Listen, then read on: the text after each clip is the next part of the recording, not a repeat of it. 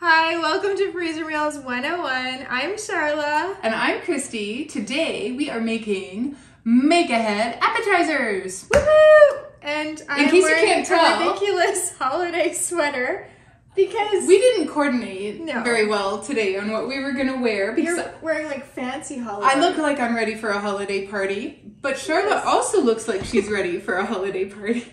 Just a different kind Just of a different kind holiday of party. That is super cute though. You should stand on your toes so people can see what it is. So it's little a penguin.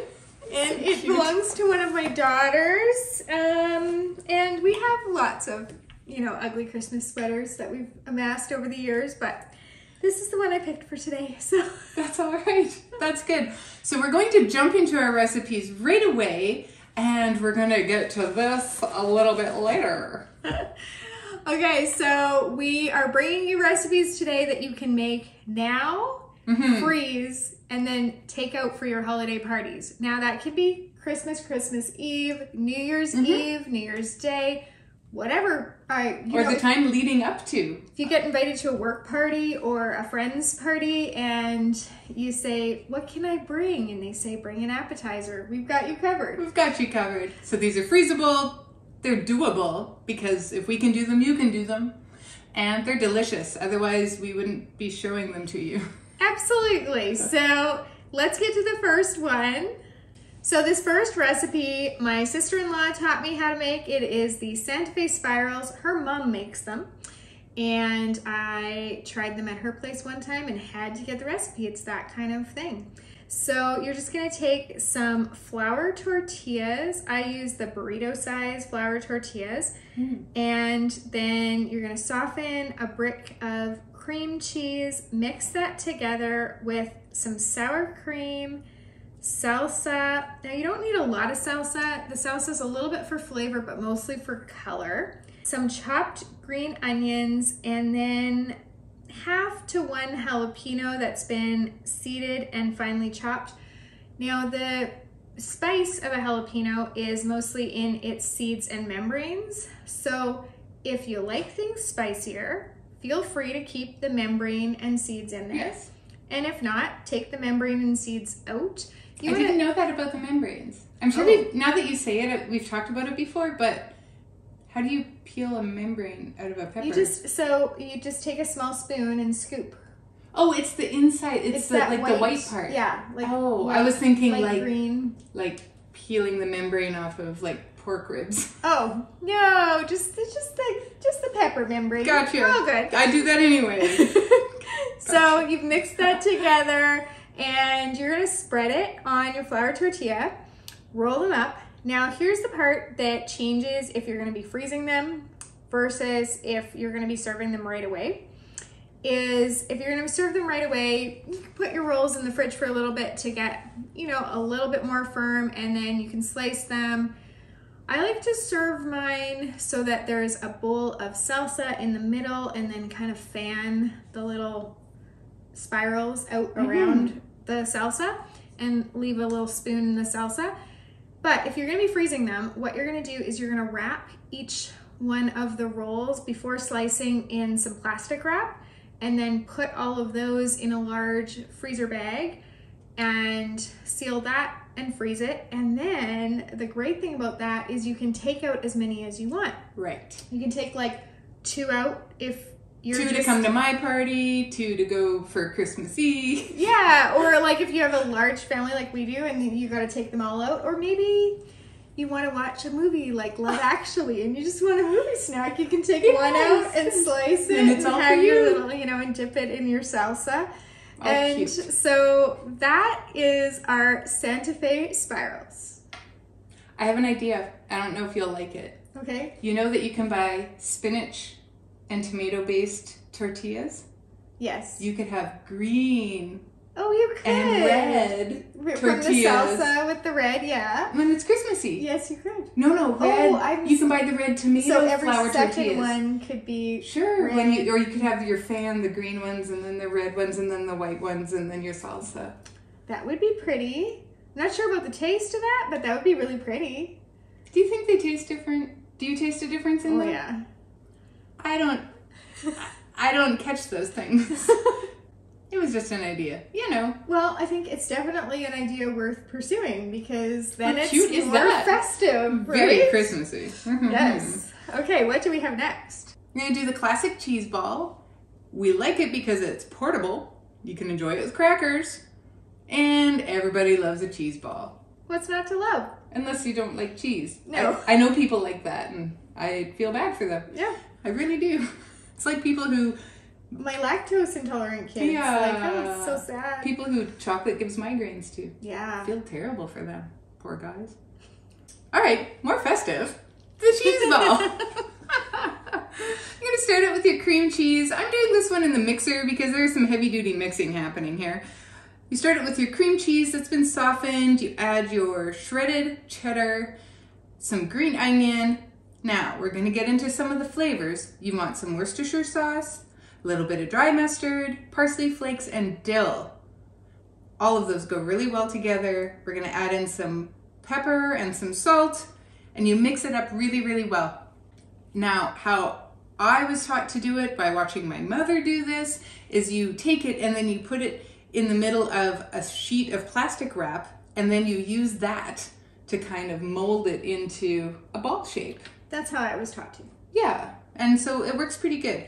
Now, when you go, you can just pop that into a freezer bag and then freeze it. On the day of serving, you have the option of adding some really finely chopped pecans, and you kind of dust the outside edges of it. And it's pretty, and it looks nice, and it tastes good. I think I would skip the nuts personally. I would too. One of our daughters has nut allergy, so that's mainly why I would skip the nuts. But you could also do like some parsley, or roll it in that kind of thing, or even just sprinkle on top with that. Ooh, some like red pepper flakes, or even a sprinkle of paprika. Yeah, just to give it like a little bit of a pop. But if you're going to roll it in nuts or parsley or whatever, or even some green onion, because it's got green onion in there, that's another option. You would want to thaw it first so that, of course, it's kind of sticky and would stick to the thing you're rolling it in. So, yeah. Awesome. So today we popped right in and like went right into the recipes.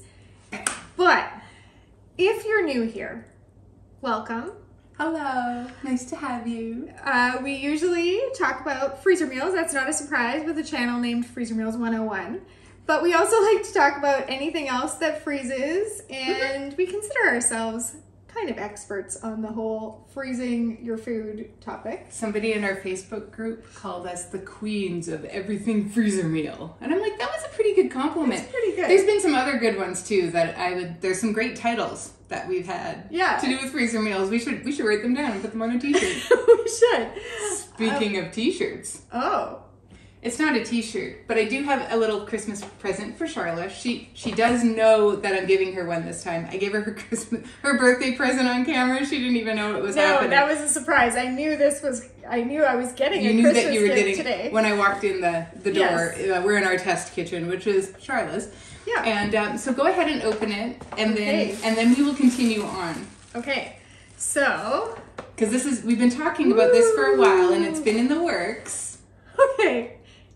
If you're not new here and you've been watching us for a while, you know that Christy wears an apron every time. Almost every time. I like an apron. I like to protect my clothes, and they're cute. And I do not. So. But we'd always said we need to get our logo on an apron. It's a Freezer Meals 101 apron. So I got one for each of us. Okay, I'm going to have to wear this because even though I don't wear aprons, it's a Freezer Meals 101 one. So I need to wear this. I mean, it covers my penguin, but... And it makes the balls, look like they don't... This is the wrong shirt to be wearing on the day I wear an apron. When you came in wearing it, I thought, oh, that's not going to work with the apron, but what the heck? Oh, well, here we are, and Merry Christmas to me. I get a Freezer Meals 101 apron. Yeah, you do. When I have a matchy one, I'll wear it another time. Okay, this does look funny with the nose, the penguin nose here. You can take it off. It's allowed. But super cute. So we have goals. We have goals of setting up a merch shop because someday this could be yours. Freezer Meals 101 apron. Yeah. Or a t-shirt that your says shirt. Director of Spice Management on it. That's one of my titles. So, thank you very much. You are That very was welcome. sweet Merry of you. Christmas. And I'm gonna take it off because I have a penguin nose that's poking out here and not flattering under the apron. Yeah. But I will wear it the next time we do one of our things. So if you are new here, when we are neighbors. We're neighbors. We're besties. And we discovered about 10 years ago that we both do freezer meals. So we thought we would try this out together. And so we did. And we kind of made history. Like, we're good at it. We fill our freezer. We do over 100 meals together every 3-ish months. Yep. And we've been doing that for 10 years. So we're like, do you know what we need to do? We need to teach the world how to do freezer meals. And that's what we do here. Because then you don't have to think about what to make every day. That 4 p.m. dinner dread, gonna put that on a t-shirt. Yeah. We don't have that because No, our 4 p.m. dinner. yeah, the big circle with yeah. because our freezers are full. I took out some chicken to have tonight that's already made, and it's sitting on my counter thawing. I know you're not really supposed to do that. You did not hear that from the freezer meal. I didn't tell you to do that. No. But I tell you to thaw in the fridge. Overnight, yes, we do. please. Overnight. Safely. Please do the safety things. But really, I don't have to think about it. I don't have to put too much effort No. into it. And then after supper, do you know what we're doing? We're going to guitar lessons. So we can eat and go. It's really, really helpful. Super helpful. And so we have been in the last big mega session that we did, which was pretty recent. So we'll link to it right up there. And we did 129 meals. Okay. So in that one, we actually impromptu made a buffalo chicken dip because we were making buffalo chicken quesadillas. And we had Yes. leftover buffalo chicken. We don't like to waste anything. So it got made into buffalo chicken dip. Mm-hmm. We also made buffalo chicken dip in our appetizers Appetizers. video. And so we've been making buffalo chicken dip quite a bit this year. But I thought it was worth mentioning in the holiday appetizers because it's just so good. It's so good. And if you love it, you love it. And I don't really know anybody that doesn't like it. I haven't did met hear anybody about yet. somebody that didn't. I know. It's shocking. It's like the people who don't like cheese and can't eat chocolate. The buffalo chicken dip. You're going to take 4 boneless, skinless chicken breasts, cook them, and chop them. Then, Can I tell you something real quick here? Mm-hmm. I prefer it chopped fine instead of shredded. So Yeah. many people shred it. I don't shred mine. I chop I it prefer quite fine. like a nice fine chop. It's pretty pretty fine diced. Yeah. That's how I do it. Yeah. Me too. It's a preference. Go ahead and shred it. I'm not telling you can't shred your chicken. No, I prefer it Yeah. fine diced too. Yeah. Carry on. Sorry. Okay. Then you're gonna have your brick of cream cheese softened, and then a whole bottle of ranch dressing. Normally, you could put 3 to 4 stalks of celery chopped, but I'm allergic to celery, so Christy and I both have adapted. Now, she came up with this idea, and it's really brilliant, to use 1 or 2 cans of water chestnuts that have been drained and chopped instead. It gives you the same crunch as celery would. But it doesn't overwhelm you with taste? Like, it No. doesn't change the taste of it? Nope. It's really good. And some people who are not allergic to celery have actually said they prefer it. Yes. So, give it a try. If you've been making it with celery all this time and you're not that big a fan of celery, maybe you want to give this a try. That's right. And then you're going to put some Frank's Red Hot Sauce in there. Now, 3/4 of a cup is what the recipe calls for. I put a lot more than that. When I make mine, I make it with 3/4 of a cup. Or I use the extra spicy. Right. Because I just like things hotter. Yeah. So that's fine. It's true. Do it however you would like it. And then a cup of grated cheddar cheese. You're gonna mix that all together and then put it into your dish. Now, you can put it into an oven-safe baking dish, cover it and freeze that, or we're using the foil trays with the lids, and that way they can just go right in there. You could probably cook it from frozen, but I don't know usually why thaw not. mine. And you can put it in a freezer bag and transfer it. Yes, if that's what you have handy. If go ahead and space do is that. an issue. Yeah. Can I tell you something? Of course. On the weekend, I was at a party. It was a 40th birthday party. Happy birthday, Vicky. And somebody had made the buffalo chicken dip similar to this. They did not pre-mix it. They put the brick of cheese in. Well, I mean, obviously it wasn't a freezer meal either, probably. But they put the brick of cheese right in when they put it in the oven and then let it melt and then stirred it in before serving. And so if you're doing it that day, I mean, I've always mixed mine together, but it doesn't mean that you have to. Because you can do it whatever way works best for you. Done is better than perfect. We're going to put that on a t-shirt. Because that is what we live by. We kind of have to. Mom of 7 here, that's what I have had to live by. Yes, absolutely. Otherwise, nothing would get done. No, it's true. It's true. So there's options. I mean, you can make this your own. And then you can serve it with tortilla chips or with crackers or cubes of bread, whatever you want. This is spinach and artichoke dip. You're going to start it with your chopped frozen spinach. You want to thaw it and drain it and squeeze all that water out. You know how much of a fun job that is. It's better to do it when you're not expecting guests on their way over. Right? You do it and then you can put it back in the freezer. How nice. Then you're going to have 2 cups of sour cream, your brick of cream cheese that's been softened, a cup of mozzarella cheese, half a cup of grated Parmesan cheese, and then you can take a can of artichoke hearts and you drain them and you chop them. Add some salt and pepper and some garlic cloves and some chili pepper flakes. That's optional, but we just established that Charlotte likes things spicy, so the chili pepper flakes go in. You're going to mix these all together. Now, this makes a lot. If you aren't sure, this will make a lot, and it will make 2 large freezer bags. So you can give one away. You can save one for another party. You could put it into 4 smaller freezer bags so that you can have like a little bit and a little bit, like she had kind of mentioned about the spiral rolls. You could, you know, have individual servings of spinach dip and have it for supper. I've never done that. Have you ever done that? Appetizers for supper happens around here because we love appetizers for supper happen around here. This is true. Yeah. This is true. So we're going to mix all these together. You put it in the bag, you lay it flat and you freeze it. On the day of serving, same as the buffalo chicken dip, you're going to put it in a oven-safe dish, warm it up for 40 minutes in a 350 oven. You're going to serve it with crackers or pita wedges or your tortilla chips and be a hero of the party. Yes. It's hero-worthy. It's very good. It's very good. Now, these bacon-wrapped jalapenos are so good. They give the artichoke spinach dip a run for their money. Maybe that's the hero. Yeah, they could be the hero. These are really good. So for these bacon-wrapped before I start telling you about these bacon-wrapped jalapenos, I have to tell you that if you like bacon, we have a video. I'm going to put it up there for you. It is all bacon-wrapped appetizers. These are in it, but there's a bunch more than that. Yeah.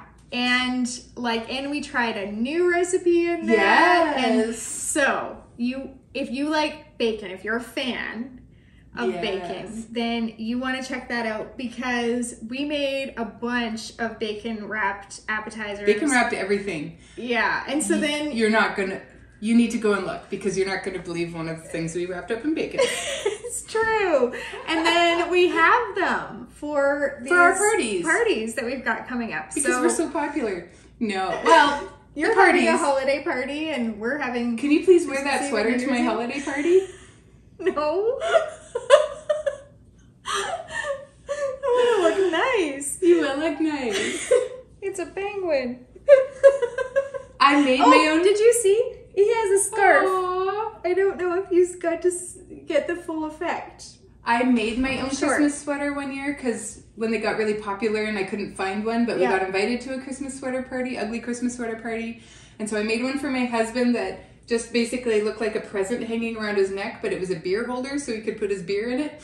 Okay. And it looked like a present on the front of this brown sweater. But mine was a white sweater that I put a blue piece of felt and then used cotton balls to make the Yeti from the snowman, like the Island of Misfit Toys, like the Yeti. That's fancy. It was good. I have no idea where that is. If I can dig it out, I'll wear it to my Christmas party.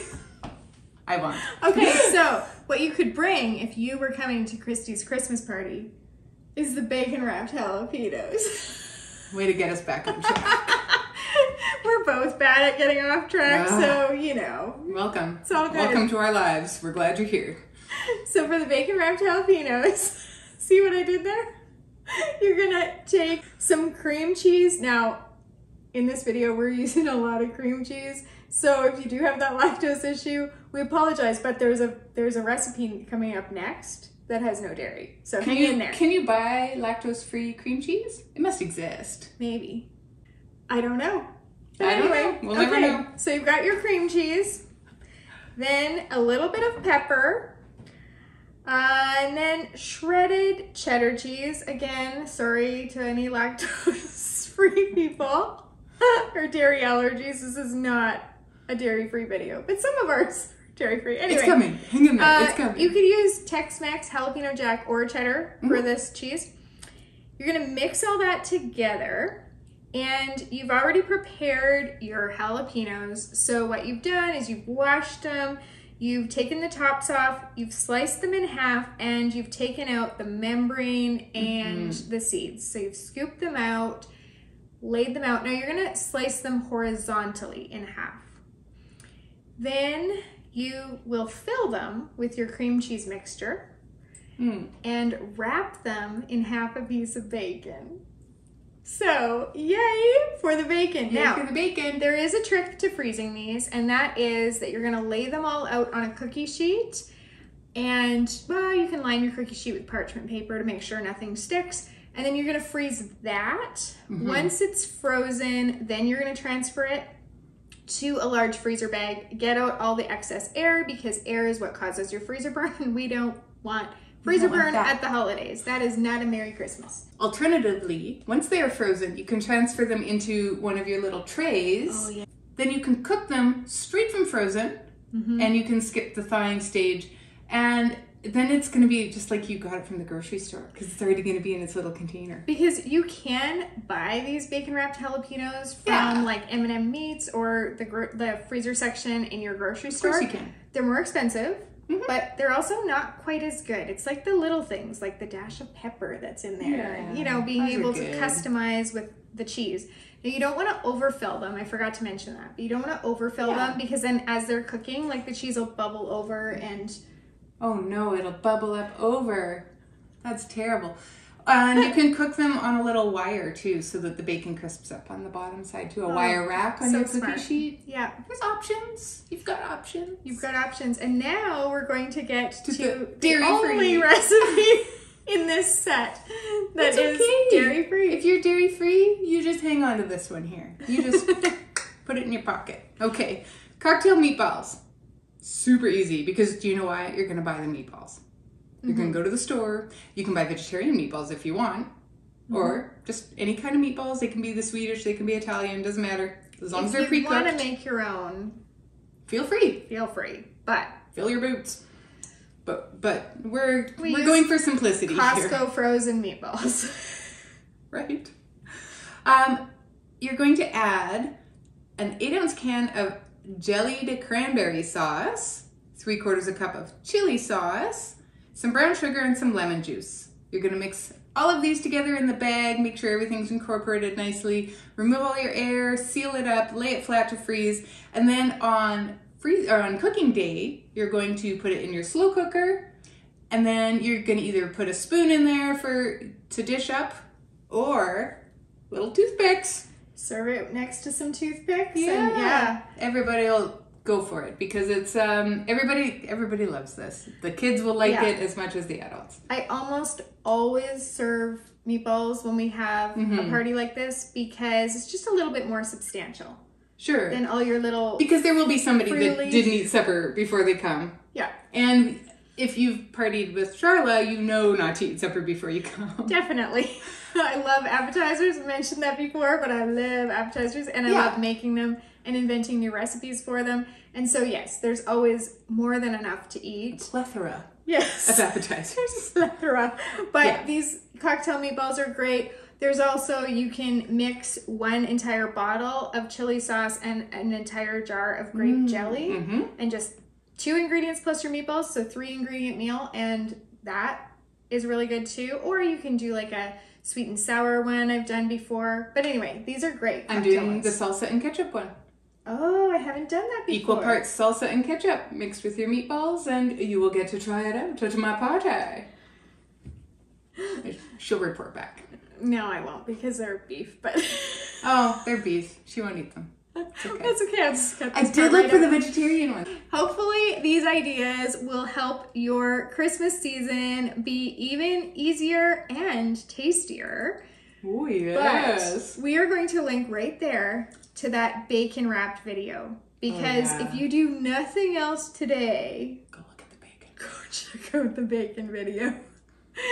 Thank Happy you so much. cooking and Merry Christmas. Merry Christmas.